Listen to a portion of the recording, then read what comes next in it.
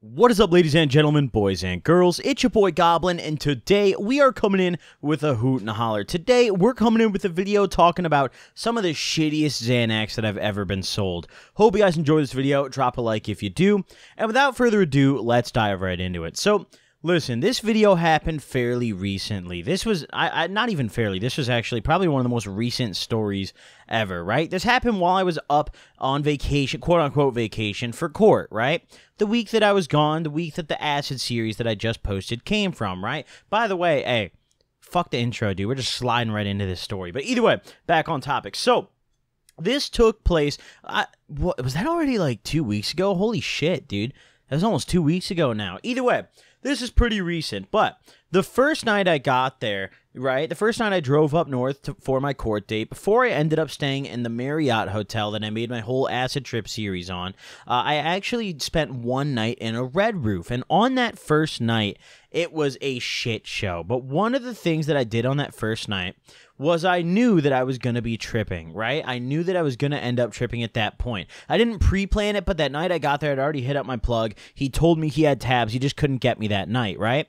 So I knew I was going to be tripping at this point. So I was like, okay, I'm going to get some Xanax just in case. Not for me, but I know Miss Goblin wanted some, and also in case anyone else wanted some. Like, for example, Peter, I think, even asked for a bar. But at this point, I was kind of in need of some, so I kept it in mind, and I went over to Nathan's house. For those guys who watch Coke Chronicles, you might remember Nathan. He had a garage kind of situation, kind of a setup that was like Cody's setup, right? Where everyone would go over, and he had like a couch, and he had a couple chairs and a table, and we'd all play cards and smoke some weed, and there would be a bunch of random people that would show up there. And I happened to go over there with Miss Goblin and Kyle, right? So myself, Miss Goblin, and Kyle, we all go over to Nathan's house. And we're chilling there, and there's this guy who we're going to call Dan. Dan's someone I went to high school with. I was never super tight with him, but he was, I don't know. He's a rapper, okay? I'm just going to put it at that. He's a rapper, but I hadn't seen him in a long time, and I say that because it's going to get relevant in a little bit. But I dap him up. I'm like, oh, what's up, Dan? You know, I haven't seen you in a long time. How you been? How you living? He's like, oh, what's going on, you know? And I kind of walked in the middle of a conversation that him and Nathan were having, so I kind of let them get back to it. And he mentions that he's getting some Xans, right? He's like, oh, I'm about to go get some bars. And I already knew someone that I could have maybe got some from anyways, but considering he was going to get some already, I was like, wait, I could just grab some with him, right? Like, I could just grab some bars with him. This could be perfect. So I ask him, I'm like, yo, Dan, where are you going to get these bars? Like, what's the price on them? And he starts gassing them up. He's like, oh, they're these script bars, dude. They're super fire, bro. You're not going to regret paying the price, dude. They're super gas, right? So I'm like, all right, just tell me how much for like 3 of them. And he's like, I could probably get you like 3 for 20. They're like script ones. And he keeps emphasizing that they're script. So I'm like, okay, for sure, bro. Sounds good, you know? Like, I mean, I don't expect real script. I'm not expecting out of a real pharmacy pill bottle. But for the price he's charging, I'm at least expecting something decent. But he then says, you know, I'm not going to grab him for another like 30, 45, so let's smoke. Me, of course, I'm like, bet. So we all chill out. We're smoking a little bit. We're hanging out and chatting. And he mentions, he's talking about some like, oh, like, he's talking about, listen, every time this guy comes over, he's one of those guys who plays his own music at the function, which is a problem, okay? It's totally cool if you're a rapper. That's great, dude. I've had a lot of friends who make great music. This guy's not one of them, though, and he would play his own shit at the function all the time, and it was such a problem. One time, Kyle went off on him for it. He was like, dude, turn this shit off. And he got like really quiet. He was like, oh, damn, dude. It was actually kind of awkward. It was really fucked. But honestly, dude, he just plays his own shit every time. It's really bad. But in this particular instance, he actually didn't do that. So I was a little grateful, but he would always talk about some like crazy like potential feature. Like I remember last summer it was a Drake feature. Now it's like Tory Lanez. I don't know, dude. He'd always name drop some crazy ass like feature. Be like, yeah, dude, man, you have no idea who's in my DM, man. It's about to get crazy out here, dude. Like, okay. He would always go a little far with it. So looking back on it now, I should have known that these Xans are going to be foo as fuck. But I didn't really care, you know, I was like, you know, I've known this kid for a long time, I've never really bought bars from him, and I know he does like his pills, I think, so maybe these could be decent, and at the end of the day, I'm losing like 20, 30 bucks, right?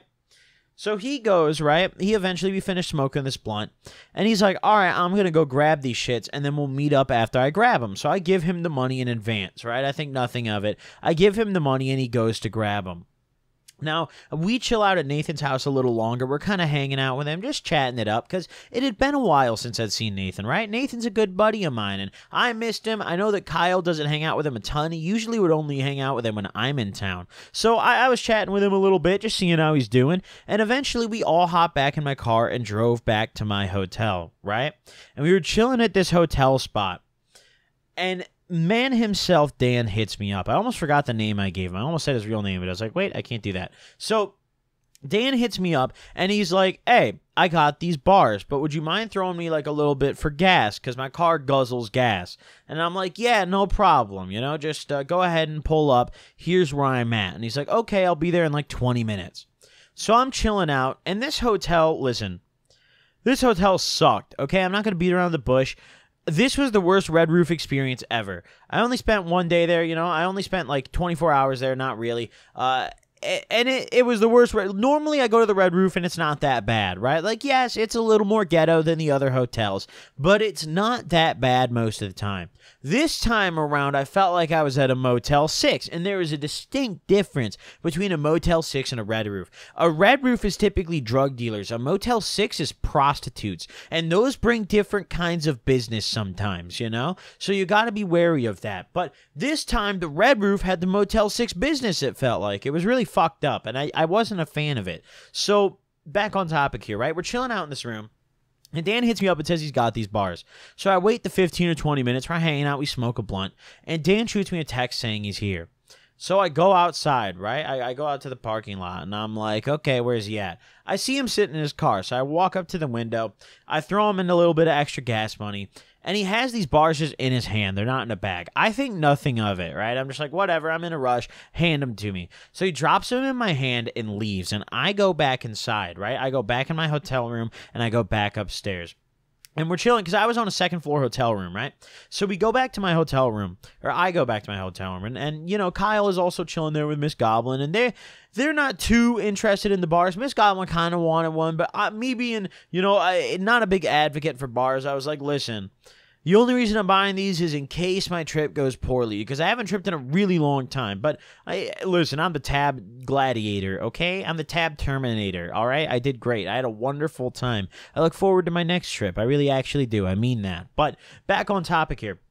I bought these Xans because I was a little fearful. I was like, okay, just in case. And I'd never done that before. Not even my first time tripping did I really do that. But either way, I grab these, and I get back in the hotel room, and I open the nightstand drawer, and I'm about to put them in. And I look at my nightstand, and I'm just like, dude, these don't look right from afar. So I pull them out, and I notice immediately there's no writing on them. Like, there is no imprint, and they're chunky motherfuckers. And I'm like, okay, I've actually gone to a pharmacy and picked up someone's prescription before and taken pills out of that bottle. This is not what a prescription Xan looks like. And I know that they're blue nowadays. These fuckers were not blue, okay? These fuckers were chunky with no writing on them at all.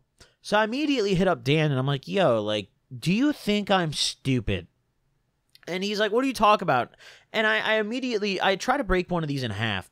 And when I break it in half, it breaks into quarters without me doing so, right? It's so poorly pressed and fragile that it just breaks into quarters. And I'm like, oh my God, what the fuck am I actually popping, right? Like, this is fucked. You know, I'm looking at it, and I'm just like, dude, this is absolutely horrible. So I text him, and I'm like, dude, are you fucking stupid? Like, how dumb do you think I am?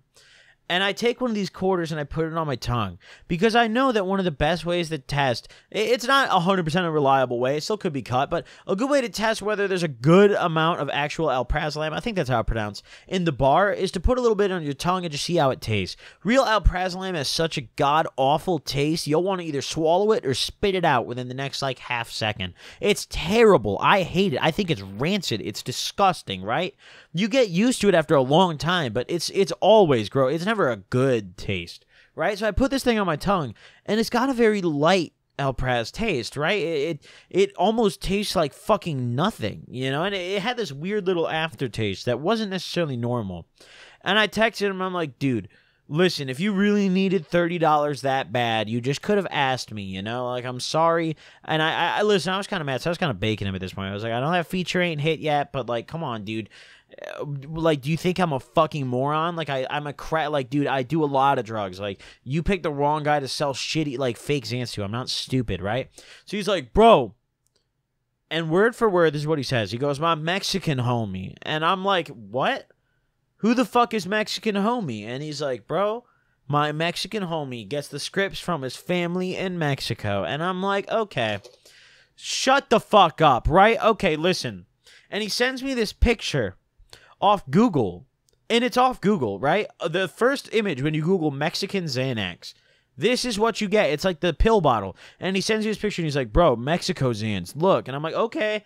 Where's the bottle they came out of? And he's like, bro, they're from Mexico, dude. I swear to God, bro. They're real Mexicans. And I'm like, listen, dude. In my head, I'm thinking, like, dude, whoever his homie is just has a god-awful press, right? They can't press any you know, letters into anything, and it's low quality, not a very strong press, and it pressed some boo-boo shit like this. But I'm not going to say that to him. I'm just like, dude, listen, if you really needed the fucking money that bad, like, you just could have begged him. I'm very offended, right? And he tries to call me. So I pick up the phone and I'm like, what? Like, what do you want, right? Like, I'm not trying to get. It's $30 fucking dollars, dude. Not even. It was like $25. So I was like, you know, I'm not really that upset. Like, yes, I got taxed. Yes, I got fucked, and no one's taking any of these shits. No one ended up taking any of them. I threw them all away. They were fucked, right? But either way, I'm looking at these things. I'm just like, they're so fucked. And he calls me and he's like, dude, I swear to God, my Mexican homie. And I'm like, bro, like, don't call me again if you're going to still lie. Like, if you're straight up like, okay, I got him from the plug and they're kind of shit, then whatever, bro, I understand. But, like, if you're going to sit here and still bullshit me, he's like, dude, he got them shipped, only one batch from Mexico. And I'm like, yeah, dude. Okay, bud, for sure, dude. Like, these, like, there's nothing in these fuckers, bro. It's very obvious to tell that someone pressed these in their garage, right? Not an actual company that ever touched these. But either way, this guy calls me, and I block his number. I'm like, don't fucking call me again, dude. Because he keeps saying stupid shit. And he calls me off a second phone number, and I answer because I don't realize it's him. And I'm like, hello? And he just goes, bro. And I'm like, absolutely not, dude. Shut the fuck up, right? And I hang up again.